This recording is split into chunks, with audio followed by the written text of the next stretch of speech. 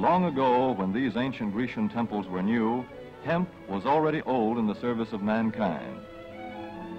For thousands of years even then, this plant had been grown for cordage and coarse cloth in China and elsewhere in the East. For centuries prior to about 1850, all the ships that sailed the western seas were rigged with hempen rope and sails. For the sailor, no less than the hangman, hemp was indispensable.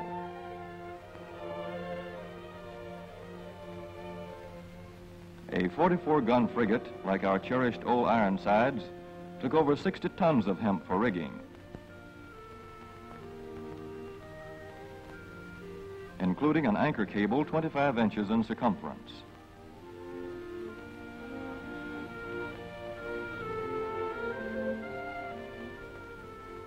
The Conestoga wagons and prairie schooners of pioneer days were covered with hempen canvas. Indeed, the very word canvas comes from the Arabic word for hemp. In those days, hemp was an important crop in Kentucky and Missouri. Then came cheaper imported fibers for cordage, like jute, sisal, and manila hemp, and the culture of hemp in America declined. But now, with Philippine and East Indian sources of hemp in the hands of the Japanese, and shipment of jute from India curtailed, American hemp must meet the needs of our Army and Navy as well as of our industries. In 1942, patriotic farmers at the government's request planted 36,000 acres of seed hemp, an increase of several thousand%.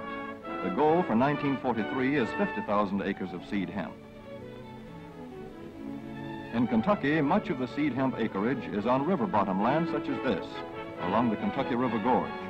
Some of these fields are inaccessible except by boat. Thus, plans are afoot for a great expansion of the hemp industry as a part of the war program. This film is designed to tell farmers how to handle this ancient crop, now little known outside Kentucky and Wisconsin. This is hemp seed. Be careful how you use it. For to grow hemp legally, you must have a federal registration and tax stamp. This is provided for in your contract. Ask your AAA committeeman or your county agent about it. Don't forget, hemp demands a rich, well-drained soil such as is found here in the bluegrass region of Kentucky or in central Wisconsin.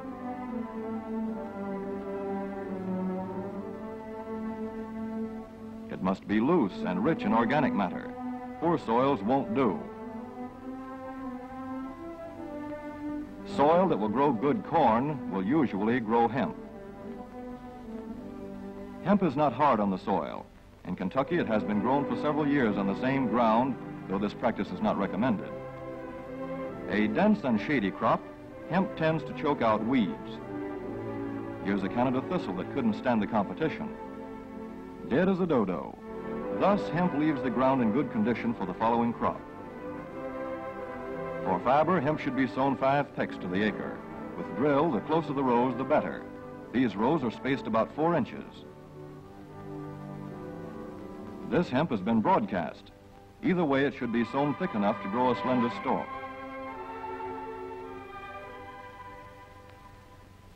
Here's an ideal stand.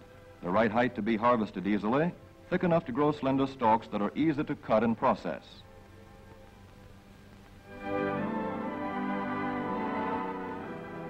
Stalks like these here on the left, they yield the most fiber and the best. Those on the right are too coarse and woody. For seed, hemp is planted in hills like corn, sometimes by hand. Hemp is a dioecious plant. The female flower is inconspicuous, but the male flower is easily spotted. In seed production, after the pollen has been shed, these male plants are cut out. These are the seeds on a female plant. Hemp for fiber is ready to harvest when the pollen is shedding and the leaves are falling.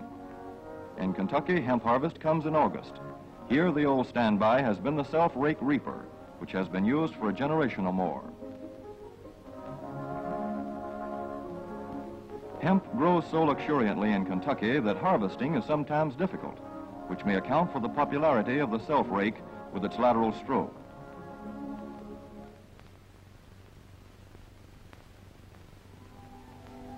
A modified rice binder has been used to some extent. This machine works well in average hemp.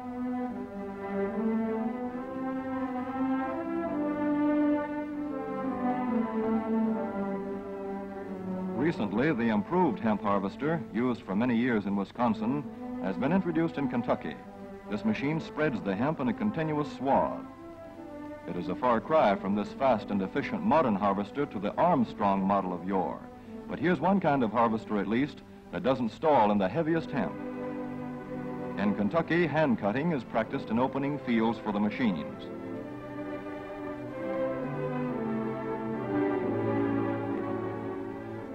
In Kentucky, hemp is shucked as soon as safe after cutting, to be spread out for retting later in the fall.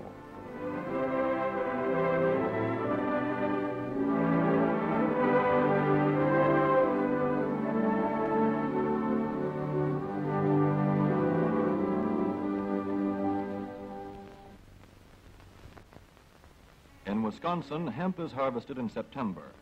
Here, the hemp harvester with automatic spreader is standard equipment. Note how smoothly the rotating apron lays the swath preparatory to retting. Here it is a common and essential practice to leave headlands around hemp fields. These strips may be planted to other crops, preferably small grain. Thus, the harvester has room to make its first round without preparatory hand cutting. Here the machine is running over corn stubble. When the cutter bar is much shorter than the hemp is tall, overlapping occurs. Not so good for retting. The standard cut is 8 to 9 feet. The length of time hemp is left on the ground to ret depends on the weather.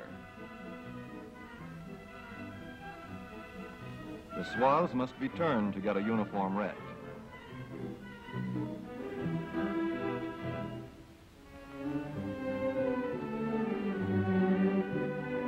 When the woody core breaks away readily, like this, the hemp is about ready to take up and bind into bundles.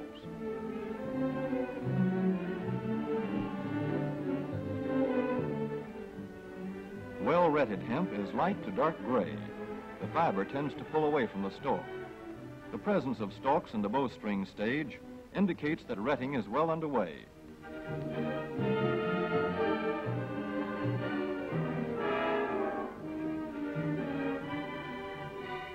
When hemp is short or tangled, or when the ground is too wet for machines, it is bound by hand. A wooden buck is used. Twine will do for tying, but the hemp itself makes a good band.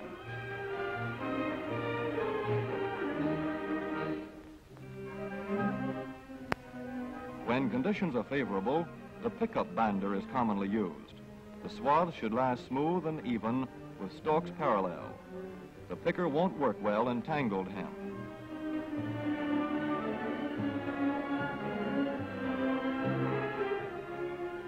After binding, hemp is shucked as soon as possible to stop further retting.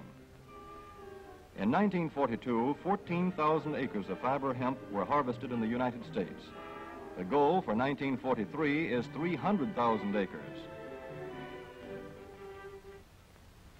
Thus, hemp, Cannabis sativa, the old standby cordage fiber, is staging a strong comeback.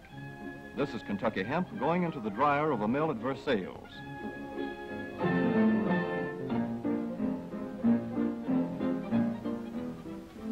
In the old days, breaking was done by hand, one of the hardest jobs known to man.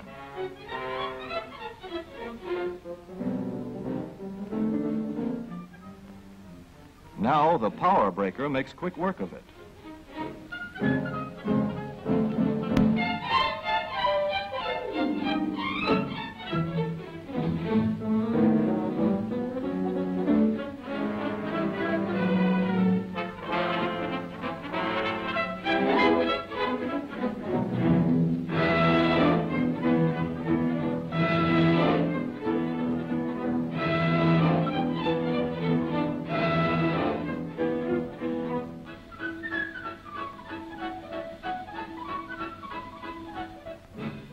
Spinning American hemp into rope yarn or twine in the old Kentucky River Mill at Frankfort, Kentucky.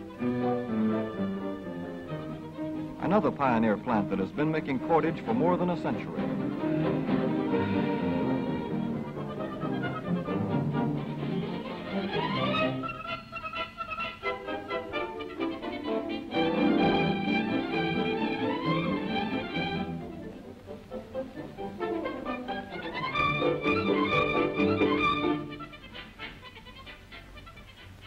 such plants will presently be turning out products spun from American-grown hemp. Twine of various kinds for tying, winding armatures, and upholsterers' work. Rope for marine rigging and towing, for hay forks, derricks, and heavy-duty tackle. Light-duty fire hose. Thread for shoes for millions of American soldiers. And parachute webbing for our paratroopers.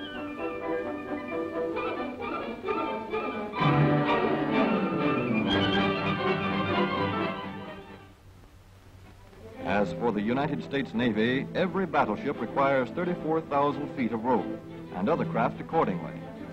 So here in the Boston Navy Yard, where cables for frigates were made long ago, crews are now working night and day making cordage for the fleet. In the old days, rope yarn was spun by hand.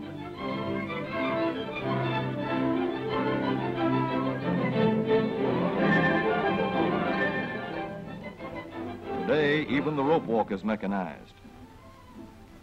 160 fathoms to go.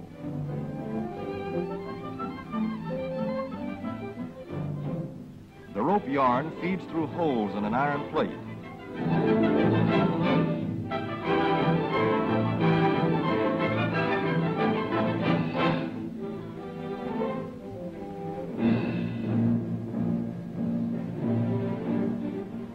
This is Manila hemp from the Navy's rapidly dwindling reserve. When that is gone, American hemp will go on duty again. Hemp for mooring ships, hemp for tow lines.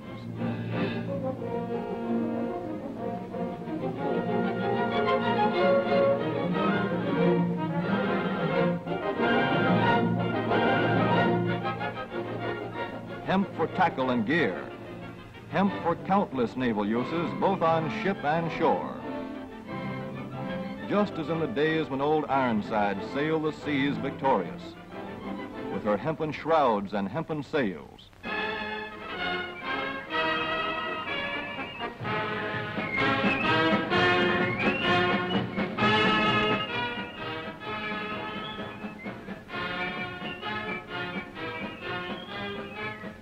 Hemp for victory.